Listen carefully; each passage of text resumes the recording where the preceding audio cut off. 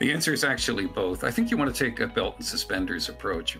And the reason is you don't know what you don't know. So if there's a program your organization has applied to historically or has been interested in, maybe funded in a couple of times, yeah, you know about that program. You want to subscribe to all the updates on that program, or perhaps even entire funding initiative from a certain agency. But because Grants.gov is a dynamic site, and every day there are literally dozens of completely new opportunities, including some where it's hiding in plain sight, you want to go to Grants.gov all the time and search. Update your search, refresh your search, be there and explore it live.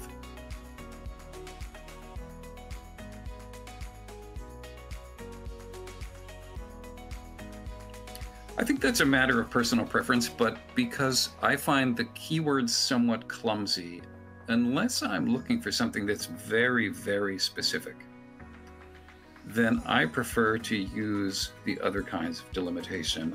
I'm going to look for a certain type of organization, say a 501c3 or 501c6, and I want to look at a certain agency, say the Department of Commerce. I prefer limiting my search that way because then I get a pretty good sized bucket of results, but they're still focused.